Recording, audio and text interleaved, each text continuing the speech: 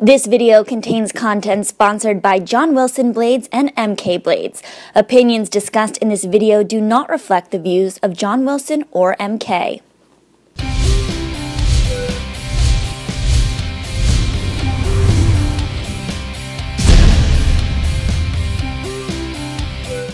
Hello and welcome to the skating lesson. I'm Jennifer Kirk. And I'm Dave Leese. Here we are in St. Paul, Minnesota for our date. Backstage, very excited. The pairs and the dance, free dance and then pairs free skate is about to start. But we want to recap yesterday's event. So it started with the short dance.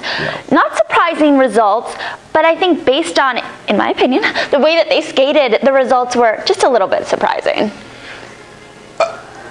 The results were what I would predict was going to happen. I don't think it had any correlation to what actually happened on the ice. Yeah, and we sat right in front for the dance, and we were actually sitting with some judges and talking about this and what they felt. And to me, when you watch the teams in person, there was such a difference in the power, the depth of edge, the speed, and the carriage, and I really felt that Hubble and Donahue were the best team, but could they put them first because they're setting people up for the World Championships? But to me, they had the performance of the short program. Obviously, they didn't have the leading going into the final, but if you're a fair, honest person, I really believe that when you watch them skate that Hallelujah program, it had such power, it had such emotion. It was the moment, and it had the quality for me. Yeah, that was my first time seeing it in person, and just being in the arena. They were the last of the contenders to skate. You felt that energy. There was a moment, did you see that moment after they finished their program where I was like, it was like 30 seconds of like, going on? Are they going to kiss? The sexual tension was everything. But if we skated that well together, I think like we might have had a little bit of a moment, keeping it real. But the thing that I understand you have to put them third, but why do you put them 4 points behind the leaders? I mean, couldn't they at least, it was 75 and then 74 and then 71. You'd think that they could at least stay in contention within those numbers. Their face in the kiss and cry when the results came up as well. It was like they knew they knew this was going to happen. And we could have all told the results. I mean, and everyone's afraid to say it. I know they were trying to ask the Shibutanis about, they know they're going to be second, likely here. They didn't seem so excited about, I think it's getting harder to hide your disappointment at a certain point, when particularly with the Shibutanis. This has been such a great year for them. I still feel though that short dance, it doesn't do their skating service. It's not as good as they can skate like we see in the free dance. It just doesn't have that same magic that their free dance does or that Hubble and Donahue have. So I don't know for the waltz this year. I don't, obviously they can't really change it at this point. To me, it was the second best program. I thought that they had a lot of good qualities. So you're saying you would have Chalk and Bates third? Yeah, I would have had it switched. I just think in person, Chalk and Bates, it just doesn't. If it were to watch the three of them in person, not knowing, the who results, they were the history, and internationally, I would say, they're third. Yeah. Nice team, good team.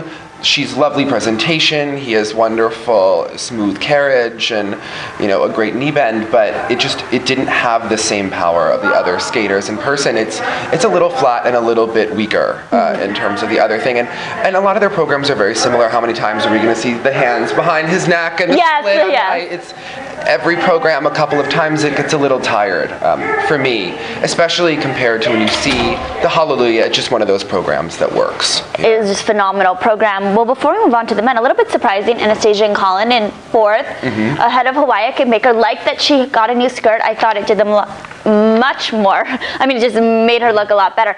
Noticing them in person, though, they really hold back, I feel, when it comes to just their performance quality. She has kind of that perma smile on it the whole time.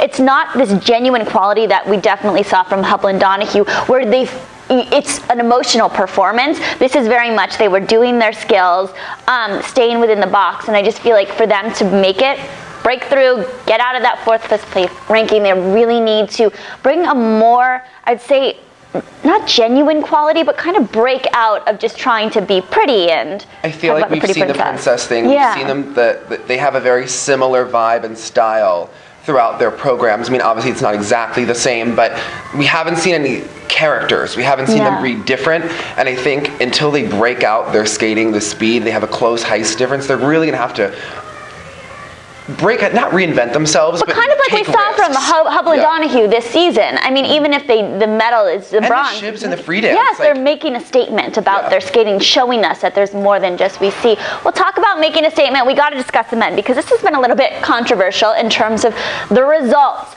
So Max Aaron winning, that's not really a huge controversy. Let's start with him, though. What do you think about his performances? I think Max did great, and I think what I really appreciated with Max is that he admitted it was a struggle, but he fought for every landing. He came here to win. He was so focused. We were seeing him do this thing with his... Yeah, so backstage, guys, before he got on this, it was kind of like he was just, his eyes were closed, but he was twitching his muscles. I think as a skater, it's just, it's a weird thing. I can sit here and I can like feel a triple sow cow. Like I can just feel my body doing it, and it was like he was getting in the zone. And that's really, I think, the biggest story with him this season is that he's just, something's changed. He's in that zone. No. Yeah, I think we've seen it ever since we were in Colorado.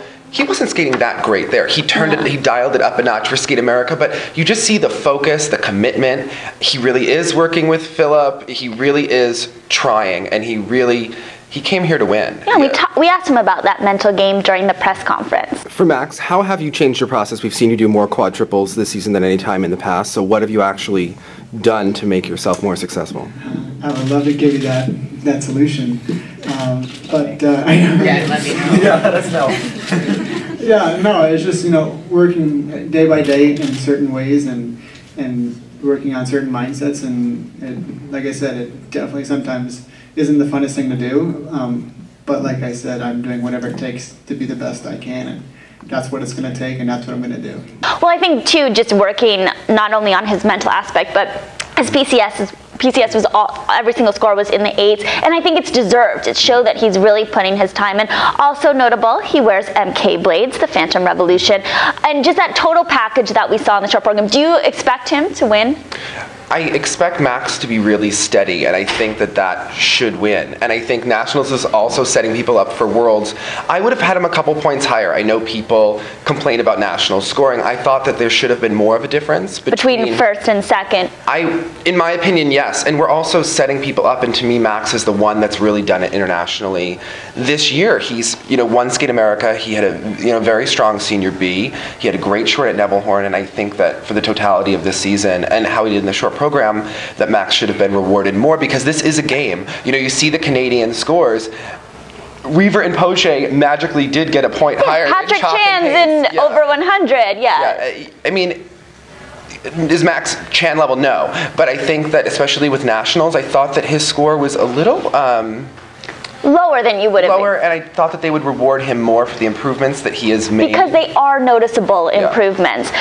Well, talking about improvements, we have Ross Minor placing second here. It really seemed like Cup of Russia turned things around for him in terms of his confidence, but a lot of talk because Nathan, who's in fourth, he did attempt the 2 quads, successfully landing them, except he got GOE dings on one of them, and then in my opinion, it was a really strong performance by Ross, but the jumps, even the triple axel that he landed, and the triple S, triple toe, there's kind of squirrely. Like, it's not this nice, gorgeous, effortless performance.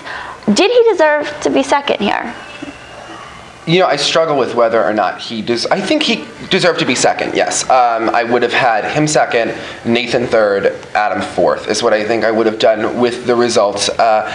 I feel that Ross is too close to Max in the standings. I do feel that Max is a tier above. Even Max has a certain command over the ice now. His edges could still be better and improve the skating. He's working on that, but I feel that Max has a certain gravitas when he skates this season, just a body language, and I feel that Ross is very good. He's always a little more conservative with how he goes instead of just going for it and really having that abandon.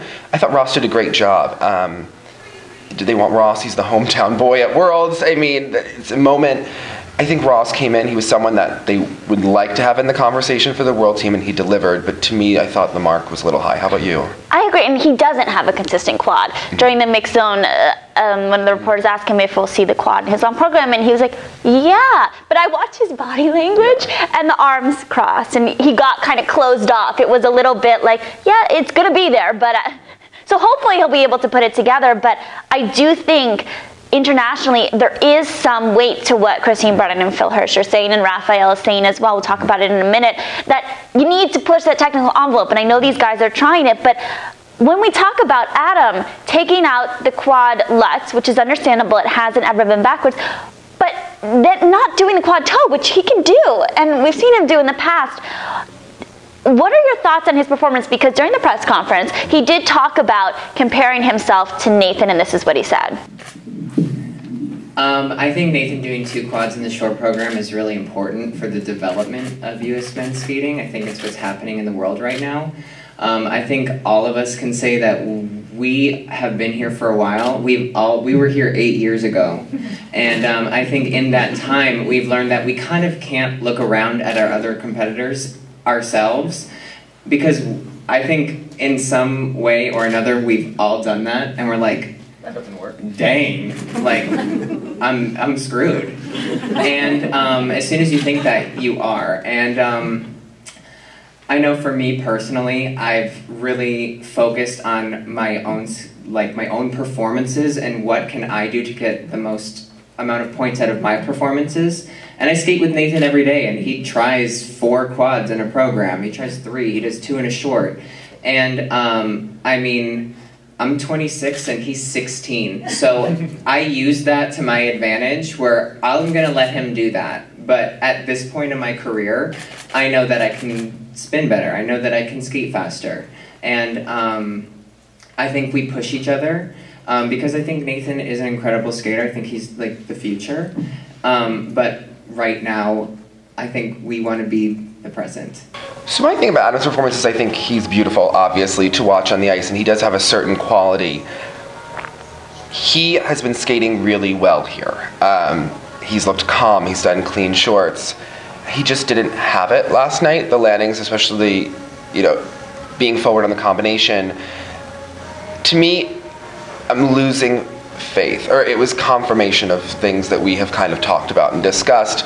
I think Adam will do a better long program. He's, very similar to Ashley in that way, and I think that we've seen throughout the season, but he doesn't have the quads, and I don't think it's coming. I don't, and I think that. Do you think it's bad for figure skating if he and Max both skate very well and he wins?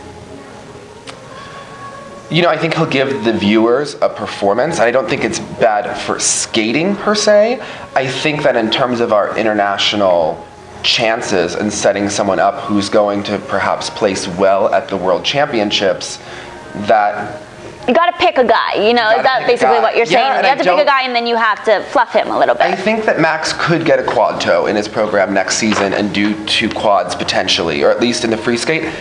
I don't see Adam adding that technical content at this time anymore. We've seen Max do the quads before. We know he can do it and land it backwards.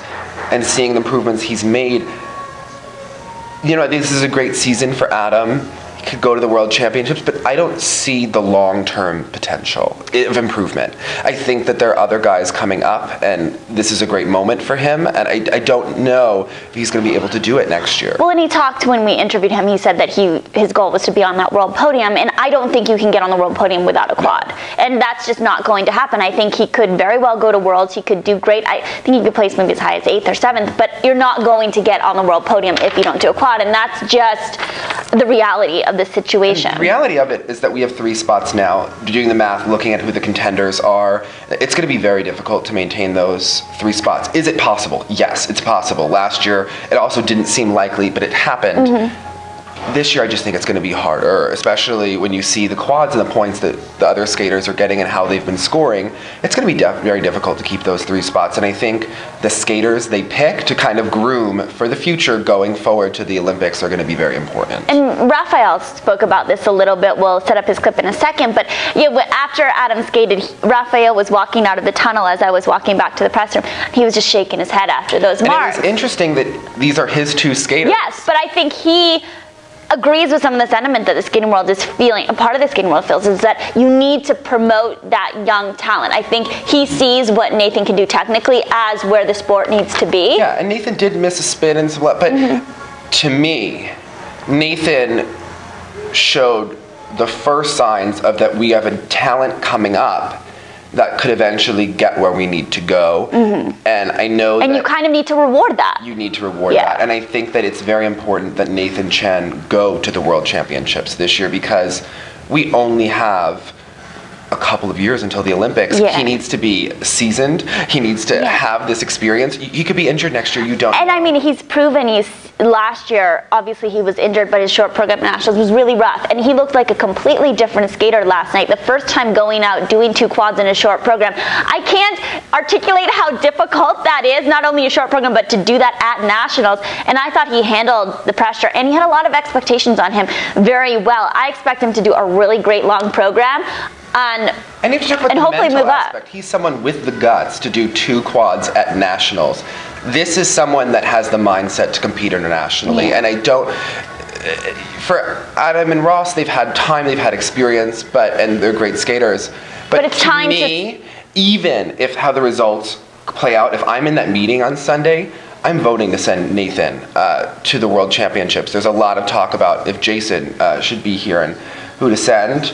To me, the 3rd spot is not that important between Jason, Adam, Ross, depending how they skate. But I think it's important that we send Max Aaron and Nathan Chen to the World Championships. And I think Raphael agrees with that as well. How important do you think it is for someone like Nathan to go to Worlds, to have the experience in front of the judges at the senior level before the Olympics? I think if he goes to any international event, it would be not embarrassing to send him there.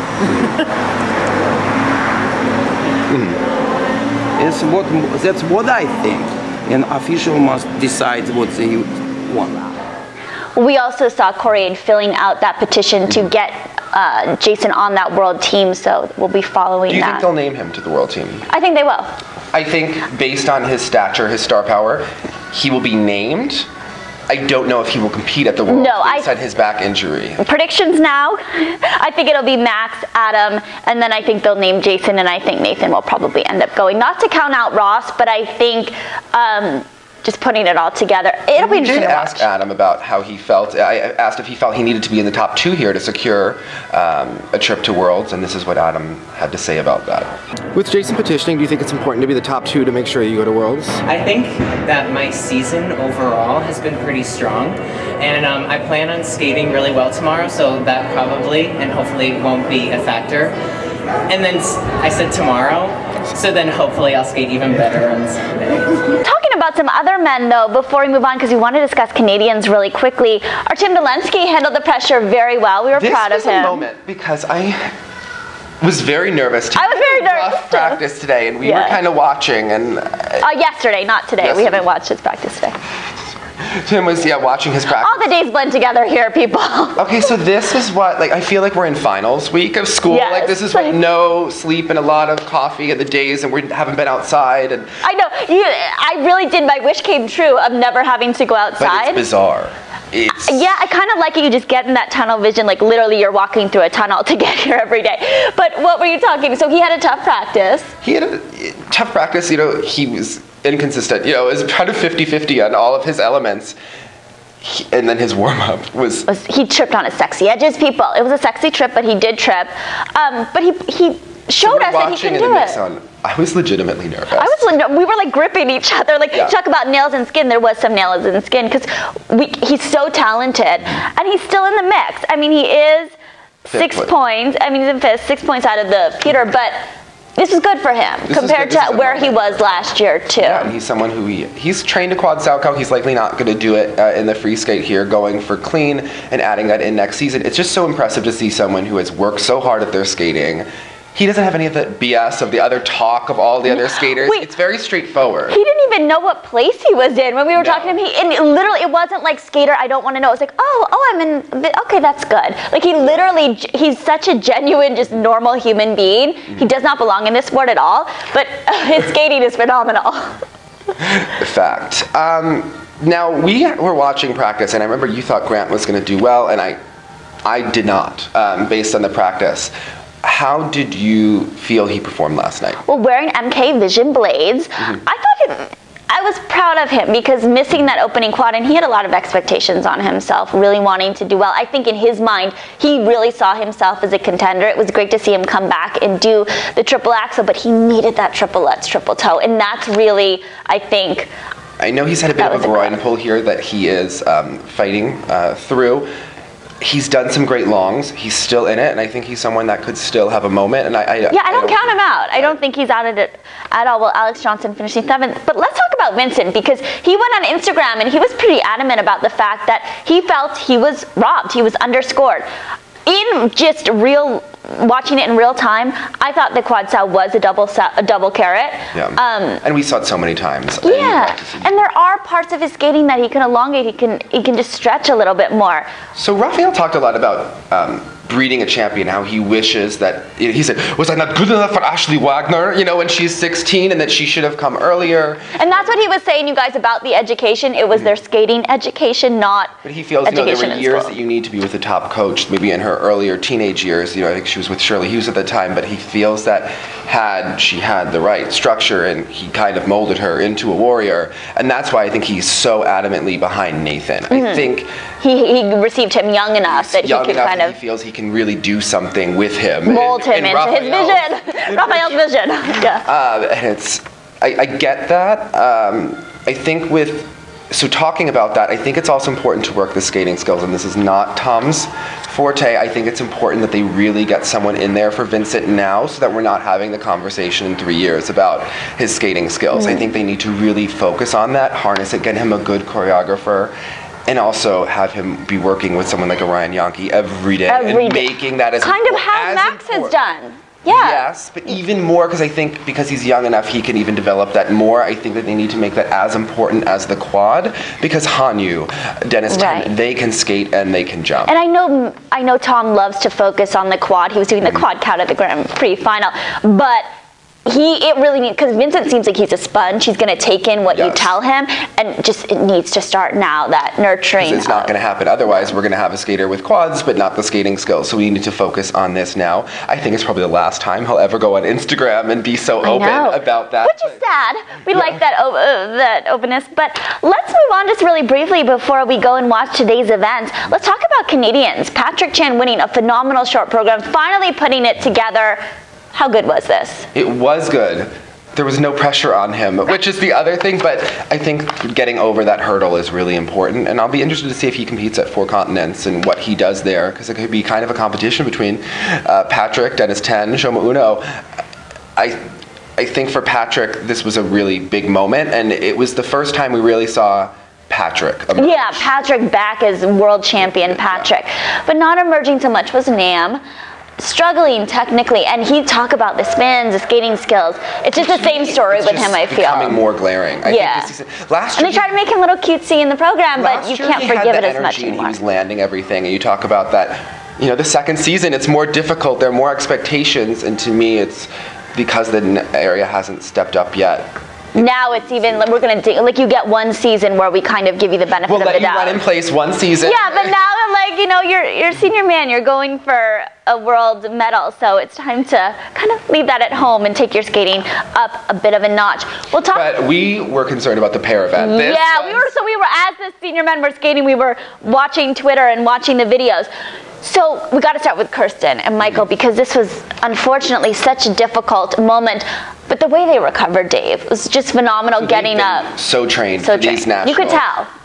And I think, yes, there are several points back. I believe about 10. 10 points out of third. Yeah, very impressed by their recovery. I think that they can have a good long program. I think she's angry. I don't think she's given up. No, we were texting with her. She seemed. And originally, when I saw the results, when I saw the numbers before I saw the performances, I thought, oh, I don't know. Yeah. I really don't know. And this is devastating. The fact that they turned it around, seeing the body language, and then watching Luba and Dylan and Julianne and Charlie, they were not as strong. Julianne and Charlie were not as solid as they've been other times. We saw, the hand going down. They're vulnerable. And Luba and Dylan, to me, looked very vulnerable, especially the throw. The twist, dismount could have been better, but the throw, I have questions about, what's going to, I think 4 minutes is a long time. And there are a lot of elements, and I think that obviously Kirsten and Michael need the free skate of their lives. but it is. But I believe if anyone could do it out of, you know, those 3 teams, it's them. I really believe that at this time. I think they want it. I don't know what will happen for them if they miss Worlds 2 years in a row. I really don't know. I mean, I think that would be so difficult. They've put everything into this season and made so many changes, and then for that mistake to happen on the twist and kind of the first thing at nationals, but just the recovery was phenomenal. But before we wrap things up, I do want to talk about Megan and Eric briefly. So changing around the program a little bit, doing the throw, triplets earlier, new dress.